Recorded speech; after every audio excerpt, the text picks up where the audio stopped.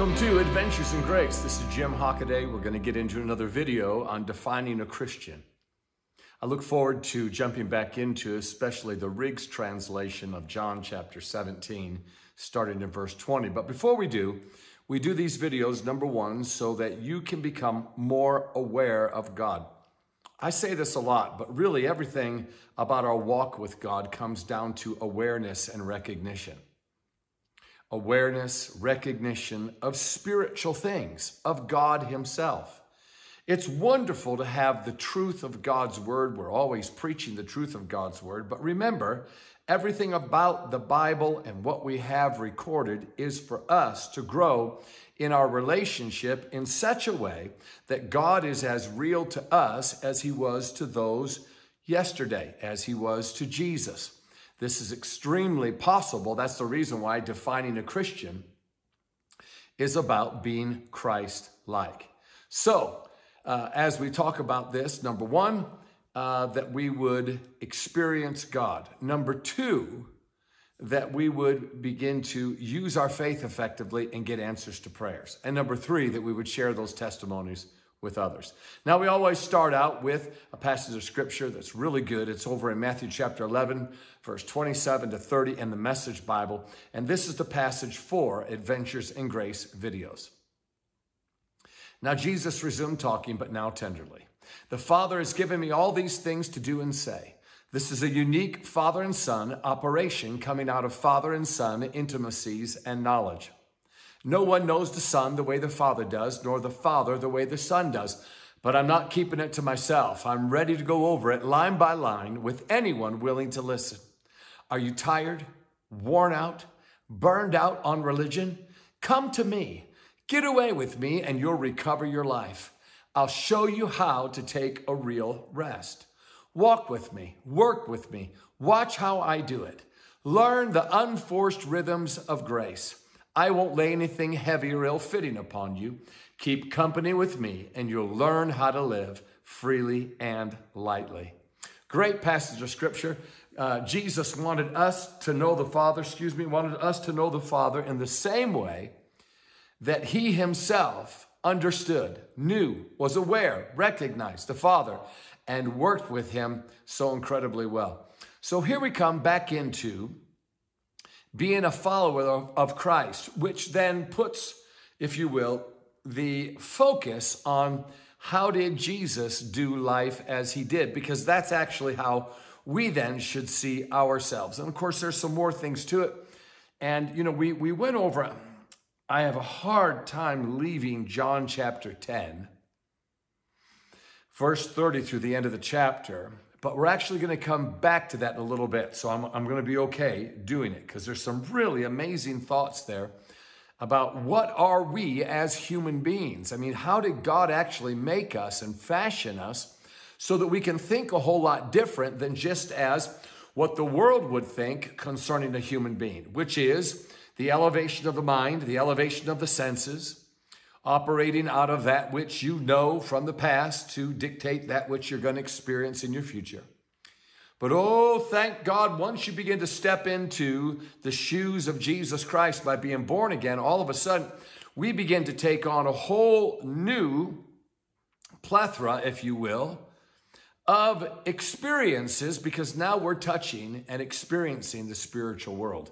So again, I'm just going to read this, but then we're going to go on, okay? I know I'm going to get back to some of these things, but I love this. John 17, 20 to 27 in the Riggs translation.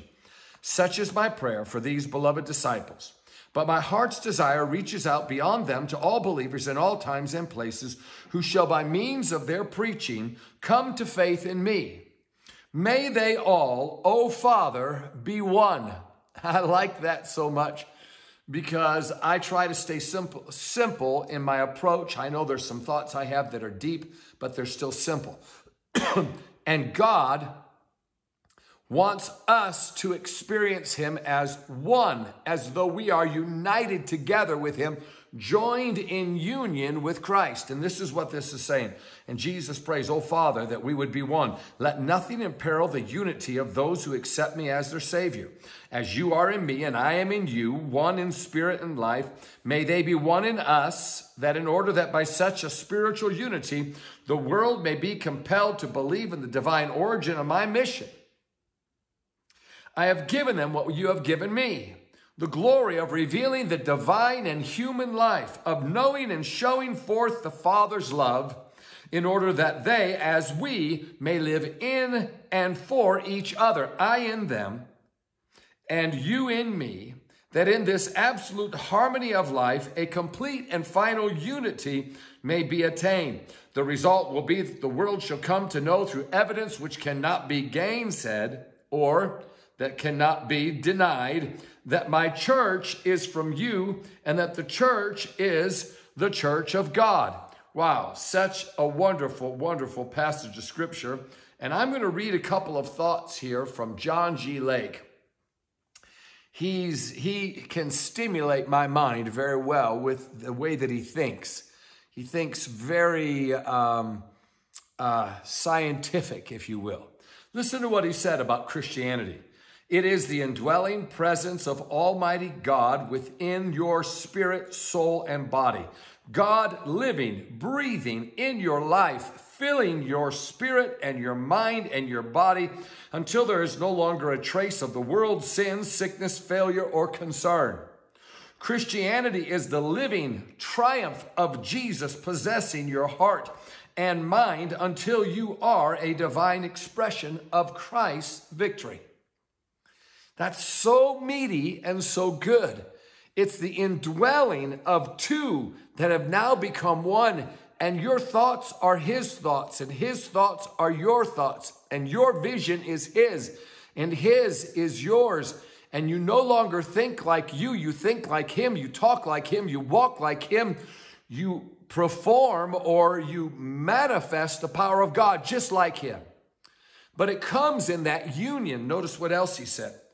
It is the conscious presence of the living, risen Son of God dwelling in our heart by the Holy Ghost, which causes you and I to know that the power of God is equal to every emergency and is great enough for the deliverance of every soul from every oppression. What is it again? The conscious presence of the living, risen Son of God dwelling in your heart by the Holy Ghost.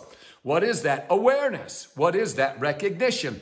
God becoming so real to you, God being so big within you, the feelings, the emotions, the tangibility of God in your life. And that translates into what? Having such a consciousness of victory before you even start, that people are healed, that you are well, that you walk in victory because you're already on the other side in Christ. Another one is really good. The triumph of Christ is the triumph of what you know in your soul. That's the word consciousness. Consciousness is not about what you're praying for, what you're believing for, what you're hoping for. Consciousness is the thing that you know. Okay, we have a saying here in our modern day, been there, done that, got the t-shirt.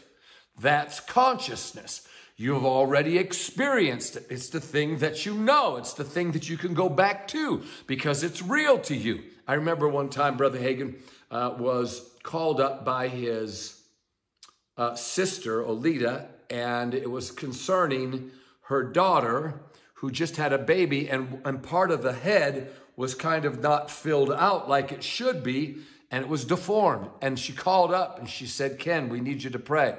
And Brother Hagin said, "Well, the baby's going to be fine." And she said, "Did Jesus appear to you?" He said, "No." "Did an angel appear to you?" "No." "Did you hear God say that to you?" "No." "Well, what would make you say that?" He said, Mark 11:23. You can have what you say. Speak to the mountain, be thou removed, be thou cast in the sea, doubt not in your heart. Believe that those things which you say will come to pass. You'll have whatever you say. Well, let me just say this. That wasn't his first merry-go-round. You see, he'd already had a vision, already had a revelation, already had used that. He had a consciousness of his words with his family bringing those results. And he said it. That's what it says here. The triumph of Christ is the triumph of what you know in your own soul. The victory of the Christ and the victory of the soul is in the knowledge of the relationship between your soul and the soul of Christ. The victory of the Christ and the victory of a soul has to do with the merging together of your soul and Christ.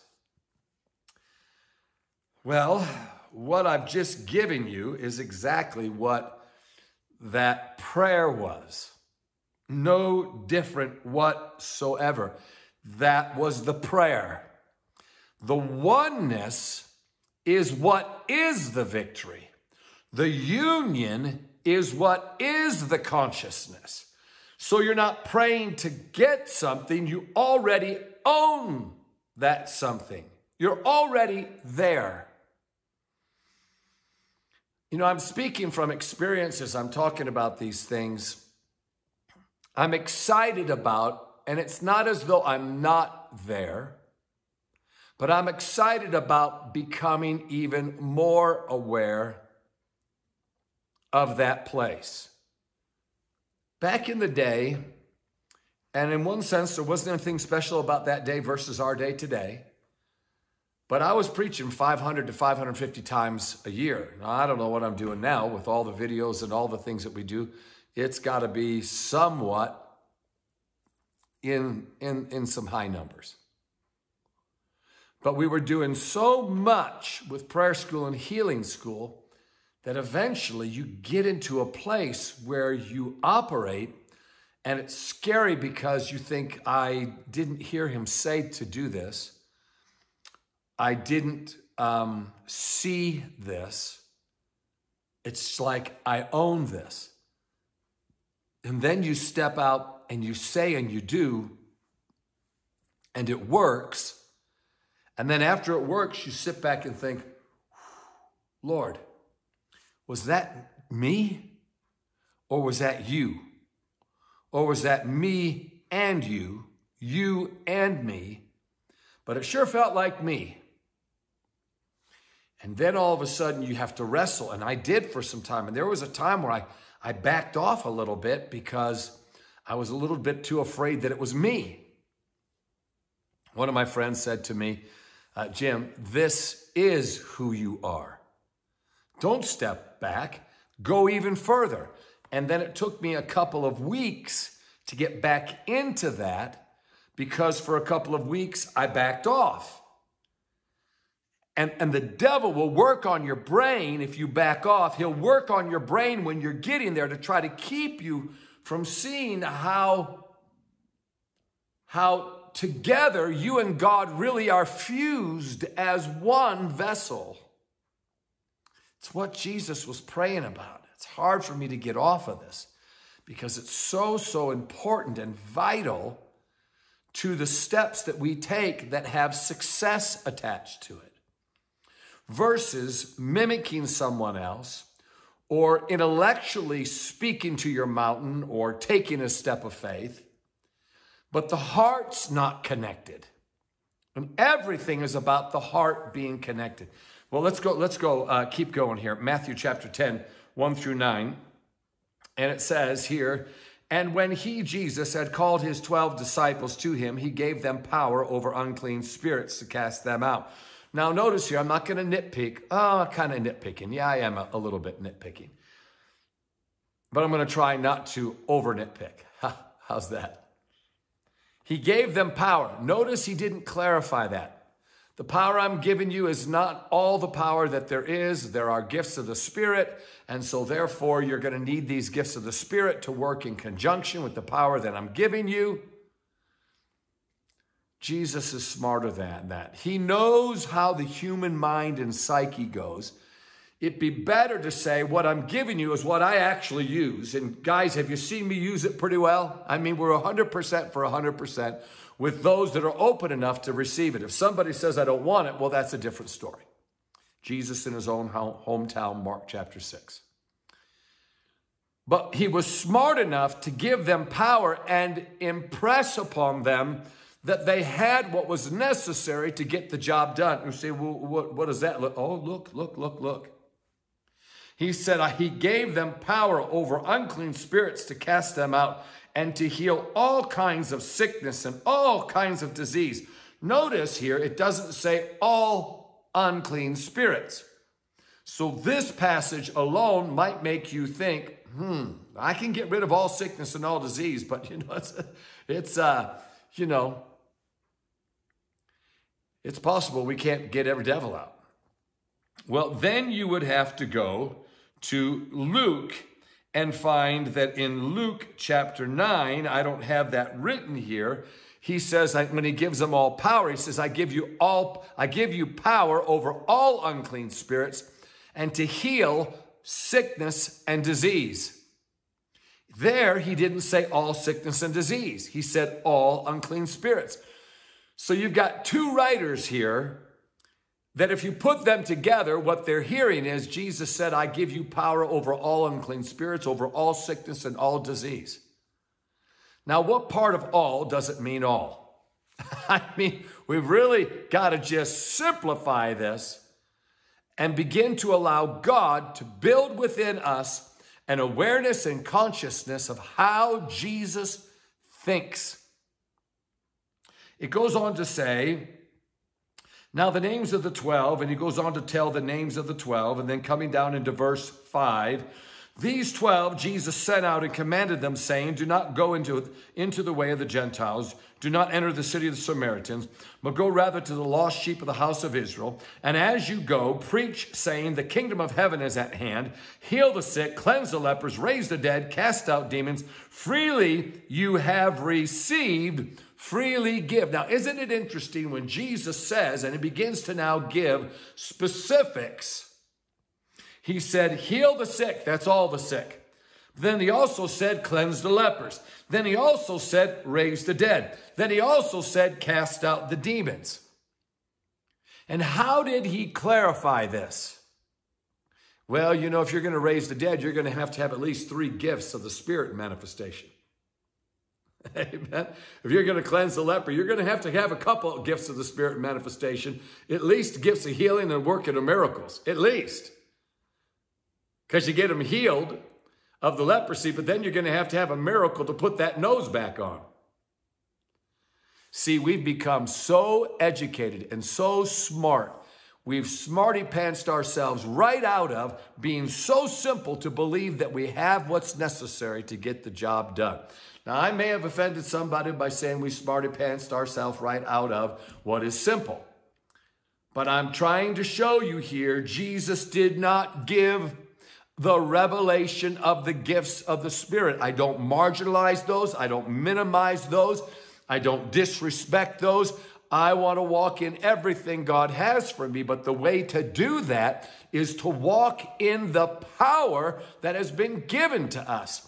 And that power that's been given to us seems in this passage to be such that we can walk forward, move toward the obstacle, and know that we have what it takes to move the obstacle.